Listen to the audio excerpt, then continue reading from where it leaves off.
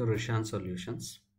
In this video, we'll discuss how to create a Canvas app in Powerapps, and also we'll discuss how to integrate OneDrive data with the Power App. We'll create a Canvas app. Inside that, we'll create an app, and then we'll connect with the OneDrive for Business, and then we'll update the data in an Excel sheet inside the OneDrive for Business. So for that, first I'm going back to Microsoft 365 homepage. So in this, I'm trying to open OneDrive for Business. When we click this one, it will open OneDrive for Business, and there is my files here. Under that we have a demo folder. So we'll create a new folder, and I'm creating a new folder called as Canvas app folder. Click create, and under this Canvas app folder we'll create a Excel sheet. So for that, here we have a new option. Under that we have Excel workbook. Click on this Excel workbook. Now prevent, it's something asking for the pop-ups, and I'm trying to select that to allow the pop-ups. Now here, so this is about a welcome message. I'll close that. We'll try to insert a table here. So here we have table option, and then the data for your table is for only single column it's showing, and we'll expand this to for five columns. So here I'm giving this book name as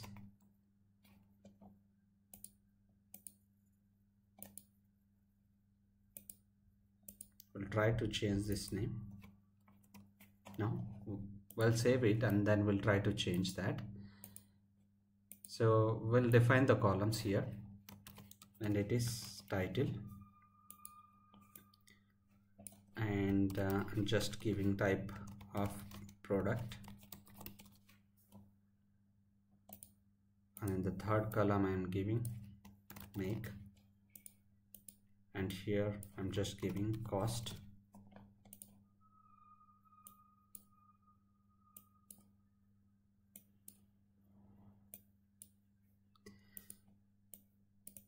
And here I'm giving manufactured or manufactured year. I just give like this MFD year. So we have total 1 2 3 4 5 columns available in this table. Now it is already saved. When you see this message, it is saved. Once it is saved, we'll change the title. I'm just giving a name as products. So it's done. Now we created an Excel sheet inside a Canvas folder. We'll refresh this one, then we'll see the name changed here. Now okay, this is open, and then I'll close this one, I'll close this one. So we have a folder named as Canvas app folder, and there is a Excel sheet under that named as a products.xlsx. Now we are done with this. We'll go back to the Powerapps, and this is the Powerapps homepage. From the Powerapps homepage, I'm trying to create a Canvas app from the blank. Now you can give a name as products info app, and then we have two options. Either you can go with the tablet or a phone format, so you can choose anyone. Now in this video we'll choose this tablet. Click this one. Now it is creating a Canvas app. It's getting things ready. Okay, just register, click getting started. Okay, now it's showing that welcome to Powerapps Studio. This is a welcome message. I don't want every time, so this is fine. It's currently we don't have any connection inserted here, and even we are not inserted any controls on this one. Now we'll try to add a data connection. To add a data connection, here we have data option. When we click this one, it is asking to set something, but we don't have any data connections yet. To establish a new connection, we have to click this add data, and you can able to search the data source from here. So we decided to work with OneDrive for Business. So just type OneDrive for Business or OneDrive. You can able to see a normal OneDrive and OneDrive for Business also you have here. Click this OneDrive for Business. So when you hit this OneDrive for Business, so it is showing some options here. OneDrive for Business, this connection, and OneDrive for Business. So I'll choose this one. So when we click that, it is automatically showing two folders which are available in the OneDrive. So we have, under My Files, we have Canvas app folder and the demo folder we have. Click this Canvas app folder. We have a Excel sheet named as a products.xlsx. When we click this one, it will show the tables. So we have a table inside that. The table name is table 1. Only one table we have, and we are not given any name, so that's why it's giving a name as table 1. If you give a name to the table, and you will see that name here. Click connect.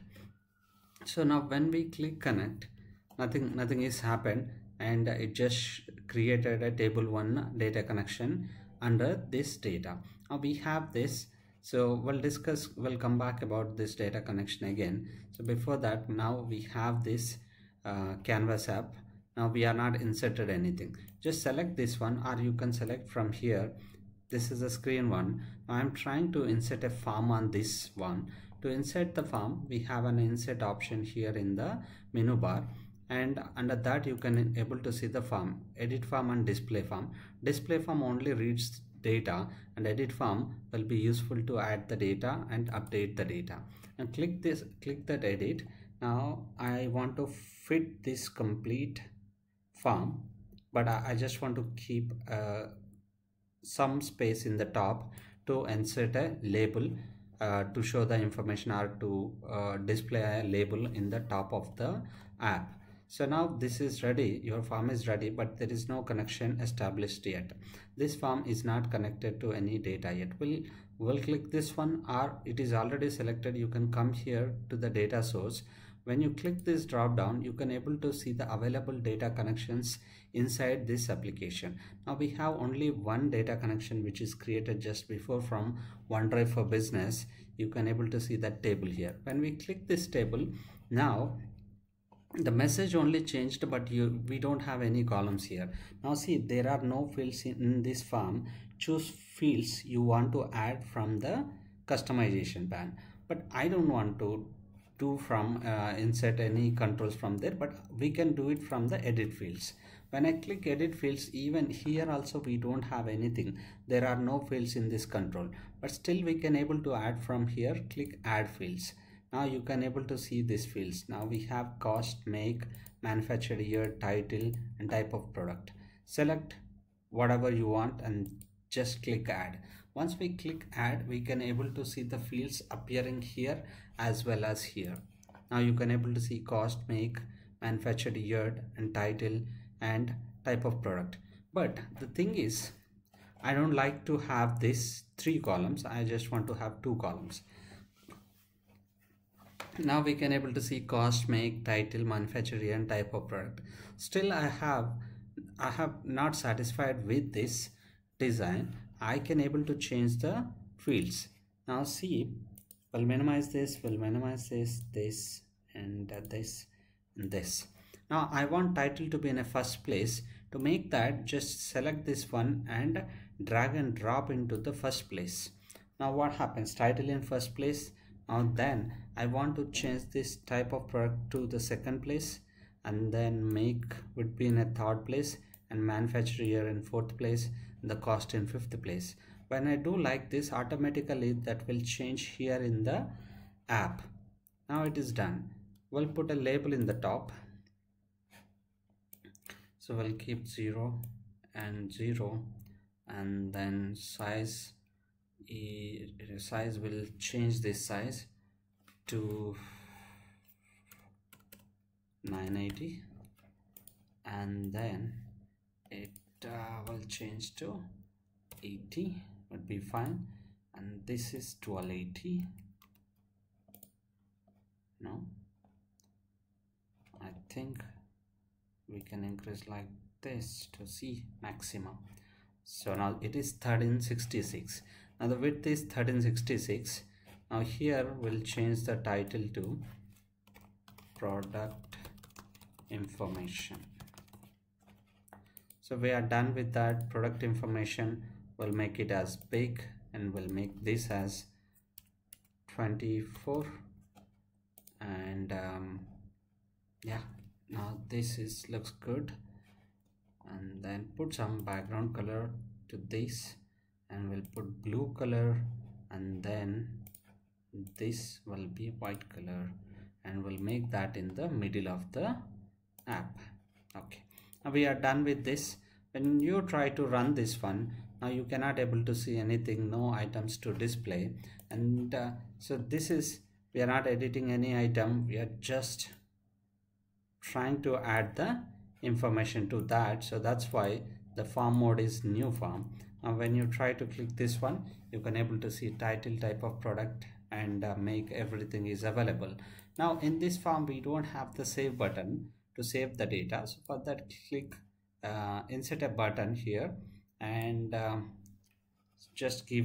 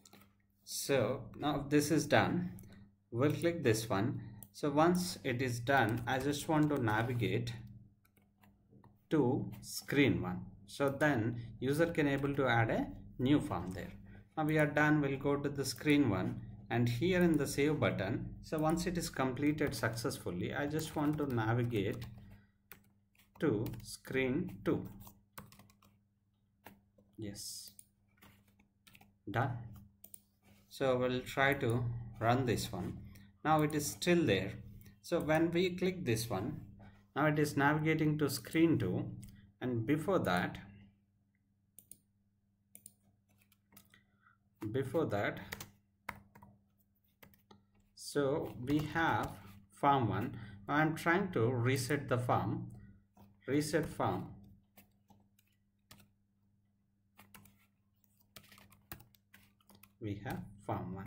We'll reset the form 1 and then we'll navigate to screen 2. So before that, we'll go to screen 2. Now here we have add new. We'll try to check this one, run this one. Now click this add new product. Now still it is not coming here. When I click this save and it is going to new product, there was a problem. Okay, we'll discuss about this problem when we run this one. Okay, now we have this. I'm trying to add some more information here. So what we'll add some Bravia,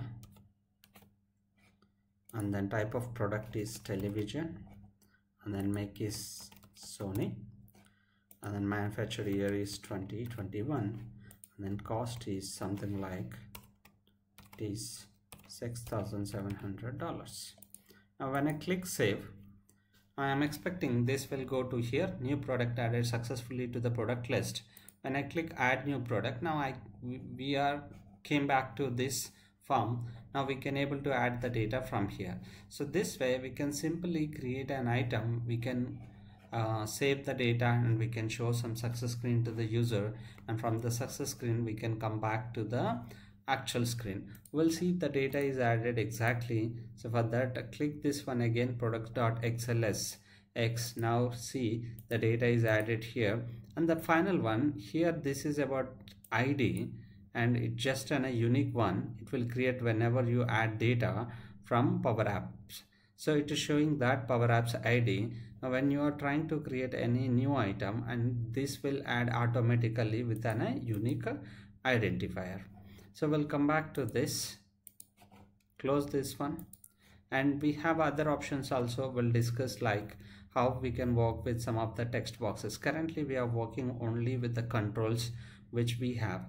Even when we go to the form, and here also we have the data cards. For that we have star visible, error message, and data card values and data card keys. So the keys we can keep a different names from the original source. For example, it is cost, and which you can change to the product cost, but inside this field it would be cost only, and when you try to save, the data will save automatically. So that is about integrating Powerapps with the OneDrive environment, and how we can add the data. We discussed about that, and it is adding the data. Even you can update and you can show the data. You can use a display forms also to display the data when you have inside OneDrive for Business. So that's about this. Thanks for watching my video.